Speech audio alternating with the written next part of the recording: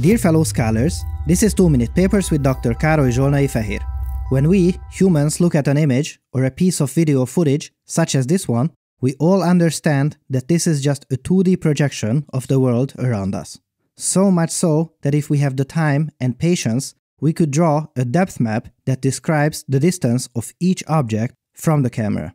This information is highly useful because we can use it to create real-time defocus effects for virtual reality and computer games,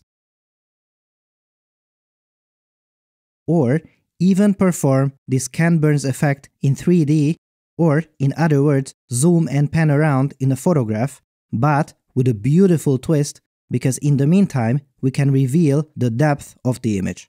However, when we show the same images to a machine, all it sees is a bunch of numbers. Fortunately, with the ascendancy of neural network-based learning algorithms, we now have a chance to do this reasonably well. For instance, we discussed this depth perception neural network in an earlier episode, which was trained using a large number of input-output pairs, where the inputs are a bunch of images, and the outputs are their corresponding depth maps for the neural network to learn from. The authors implemented this with a random scene generator, which creates a bunch of these crazy configurations with a lot of occlusions and computes via simulation the appropriate depth map for them. This is what we call supervised learning because we have all these input-output pairs. The solutions are given in the training set to guide the training of the neural network.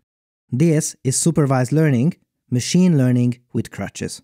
We can also use this depth information to enhance the perception of self-driving cars, but this application is not like the previous two I just mentioned. It is much harder because in the earlier supervised learning example, we have trained a neural network in a simulation, and then we also use it later in a computer game, which is, of course, another simulation. We control all the variables and the environment here. However, self-driving cars need to be deployed in the real world. These cars also generate a lot of video footage with their sensors, which could be fed back to the neural networks as additional training data if we had the depth maps for them, which, of course, unfortunately, we don't. And now, with this, we have arrived to the concept of unsupervised learning. Unsupervised learning is proper machine learning where no crutches are allowed. We just unleash the algorithm on a bunch of data with no labels, and if we do it well, the neural network will learn something useful from it. It is very convenient because any video we have may be used as training data. That would be great. But we have a tiny problem, and that tiny problem is that this sounds impossible. Or it may have sounded impossible until this paper appeared. This work promises us no less than unsupervised depth learning from videos. Since this is unsupervised, it means that during training, all it sees is unlabeled videos from different viewpoints and somehow figures out a way to create these depth maps from it. So, how is this even possible? Well, it is possible by adding just one ingenious idea. The idea is that since we don't have the labels, we can't teach the algorithm how to be right, but instead, we can teach it to be consistent. That doesn't sound like much, does it?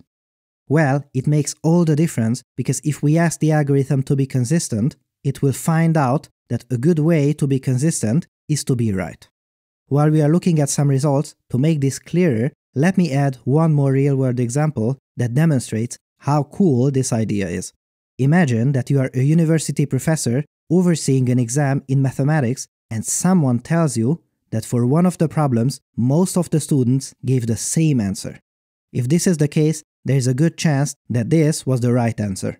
It is not 100% chance that this is the case, but if most of the students have the same answer, it is much more unlikely that they have all failed the same way. There are many different ways to fail, but there's only one way to succeed. Therefore, if there is consistency, often there is success. And this simple but powerful thought leads to far-reaching conclusions. Let's have a look at some more results. Woohoo! Now this is something. Let me explain why I am so excited for this. This is the input image, and this is the perfect depth map that is concealed from our beloved algorithm and is there for us to be able to evaluate its performance. These are two previous works, both use crutches. The first was trained via supervised learning by showing it input-output image pairs with depth maps, and it does reasonably well, while the other one gets even less supervision, a worse crutch if you will, and it came up with this. Now, the unsupervised new technique was not given any crutches and came up with this. Holy mother of papers! It looks like a somewhat coarser, but still very accurate version of the true depth maps. So what do you know? This neural network-based method looks at unlabeled videos and finds a way to create depth maps by not trying to be right, but trying to be consistent. This is one of those amazing papers where one simple, brilliant idea can change everything and make the impossible possible. What a time to be alive! What you see here is an instrumentation of this depth learning paper we have talked about. This was made by Weights and Biases. I think organizing these experiments really showcases the usability of their system. Also, Weights and Biases provides tools to track your experiments in your deep learning projects. Their system is designed to save you a ton of time and money, and it is actively used in projects at prestigious labs such as OpenAI, Toyota Research, GitHub, and more. And the best part is that if you're an academic or have an open source project, you can use their tools for free. It is really as good as it gets. Make sure to visit them through wnb.com/papers or just click the link in the video description and you can get a free demo today. Our thanks to Weights and Biases for their long-standing support and for helping us make better videos for you. Thanks for watching and for your generous support, and I'll see you next time.